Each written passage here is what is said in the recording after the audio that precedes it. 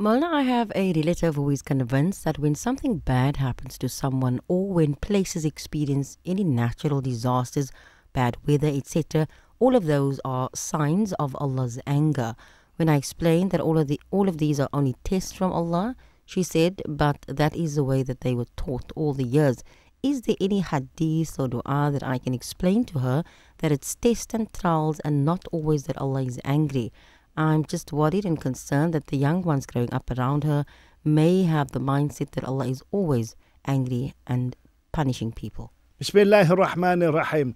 You know, the time of the day of the death of Qasim ibn Muhammad sallallahu alaihi wasallam, the son of Rasulullah sallam, the day when he died, there was an earthquake as well. So people used to say, you know, even the earth shook with the death of the son of Nabi Muhammad sallallahu alaihi wasallam.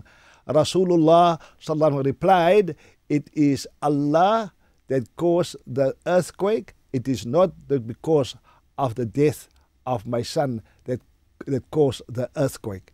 When we experience, like now, if we experience the storms and all these destructions happen through the storms, doesn't always mean bad.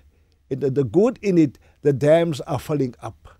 Secondly, it is winter. It's supposed to be the nizam of Allah subhanahu wa ta'ala, the system of Allah subhanahu wa ta'ala. And in winter, He does give rain.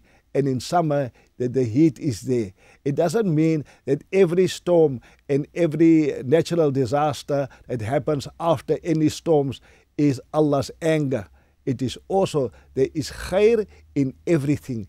Therefore, Rasulullah said, a mu'min, for everything of him, for him is khair. Whether he goes through good, the khair in it is, he will say Alhamdulillah. When he goes through bad, he will say Inna lillahi wa inna ilayhi raji'un. It means it is also khair in him. Allah subhanahu wa ta'ala gives these happenings or this occasion where things happen, in our eyes might look bad, but it doesn't mean Allah is angry. It is because Allah subhanahu wa ta'ala has promised and He will give everybody a certain form of test. And that is for us to succeed in the test and say Inna lillahi wa inna ilayhi raji'un.